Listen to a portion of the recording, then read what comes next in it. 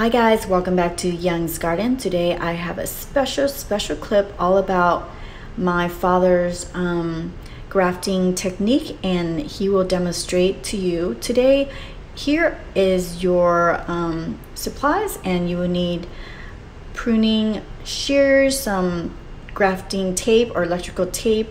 Here is a tree wound to cover it up, and rubber band, scissors, knife, and whatever you have on the side. And here my dad is about to cut one of his first cuttings, and this is on a rare jumbo red wax apple, water apple, that he found in Vietnam, and he brought it over here and grew it, and he's gonna graft this onto his other regular red wax apple. And he is removing all the unnecessary growth, which is all the leaves that's on there, so he can graft it on. So you just basically remove all these extra leaves, all this extra growth on the cuttings, and you don't really need a long cutting. And here you just remove all this extra cutting that's on the plant itself, and then you're gonna start cutting straight down in between or on the side of the stem, the tree that you actually are not desired to grow or have it continue grow with the variety that you dislike. So you just use this tree just to graft other good variety onto this plant. So now it's time to trim side to side or top to bottom, however you look at it. Try to expose the middle part where it gets its feeding, and this part is called the xylem and the phloem. Phloem. Hopefully I pronounced that correctly, but you can look it up. Just expose that middle area, and once you get that part, just squeeze it down right in the middle of the split, the crack that you measured and split. Just kind of, try to squeeze it in and pull out the part where you split so it doesn't break. Once it's right in the middle, right in between there, you start finishing the next step or the rest of your grafting. And always try to eyeball it or measure it, estimate the depth and the width, or the length and the depth of it. And you don't need too long of a cutting, like I said, or too long of a trimming. Some people do an inch, some people do like 2 inch. Here my dad, I think his is like an inch or half an inch, and he's trimming more of it. Make the tip kind of sharp and thin towards the bottom, and cut a little piece on the bottom so it will be exposed.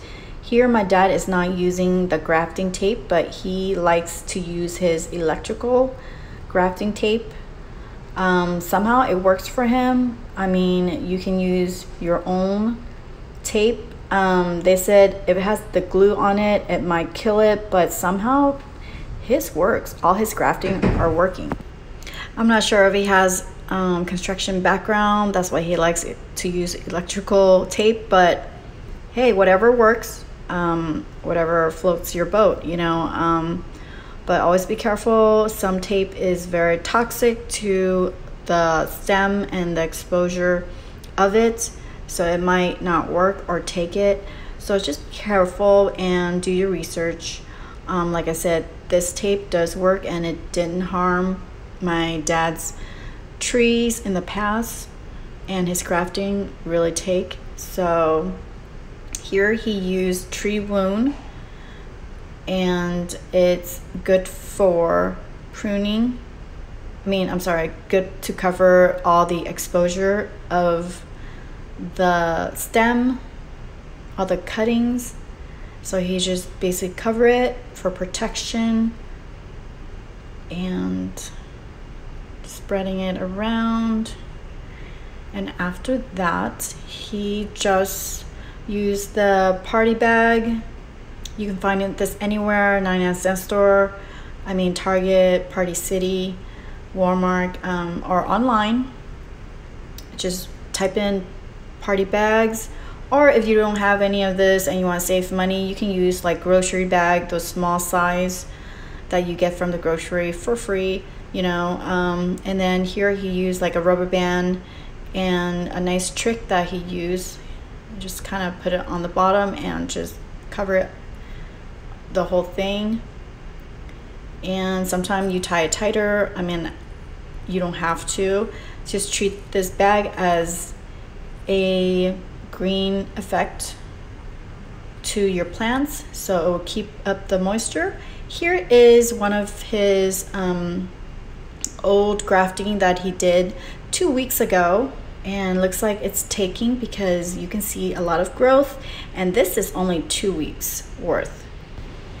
And this is his cherimoya tree that he never really see fruit and the results of fruiting on this tree, so he just basically made a big decision and cut it off in half, and he grafted all this African pride onto it, and this is like 2 weeks worth of growth after grafting. So it is amazing. This is another example of last year's grafting, and you can see the connection and all this growth. It's just amazing to see all this growth from grafting. And this is again African pride onto cherimoya. So it looks difficult and complicated, but actually it's really easy. Just try yourself. Like I said, this is DIY. Just do yourself, try it. There's always trial and errors. You can't get it the first time, you're probably gonna get it the second time, because grafting is not that hard and it can be addicting, just to warn you. And here are some more of his trees, some of the growth that's he grafted 2 weeks ago.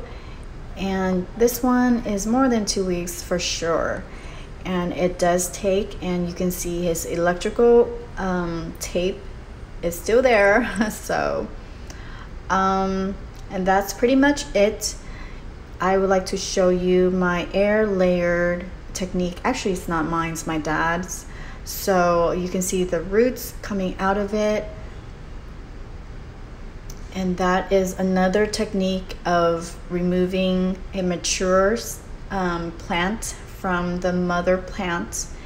And you don't have to plant, or you don't have to grow like from seeds and wait for a few years. This, once it's rooted, you can cut it off from the bottom, plant it, and get fruits the same year, or a few years, like maybe a year or two, instead of like 20 years later. It's very fast, and that's how nursery does it. That's how people are doing it now. You basically just use peat moss, wrap it in the middle, and that's pretty much it. And that might be my next video, so tune in. Thanks for watching. Hope you enjoy. I hope this helps. And again, don't forget to subscribe to help my video grow. Bye.